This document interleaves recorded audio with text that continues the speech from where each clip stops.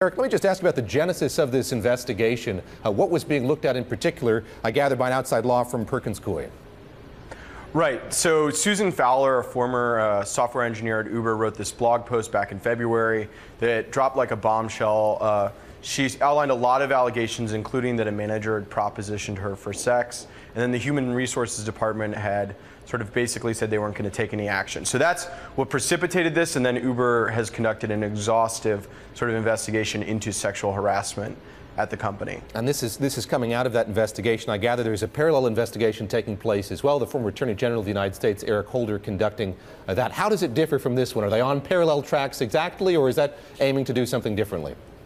So this law firm was reporting some of its findings into Holder. Holder is supposed to give more of a recommendation to the board and then release a public version of it. This was more straight fact-finding, let the company know and take action sort of regarding the sexual harassers. You know, more than 20 people have been terminated as a result of this investigation, and there are still investigations ongoing. I think more than 50 that are still ongoing.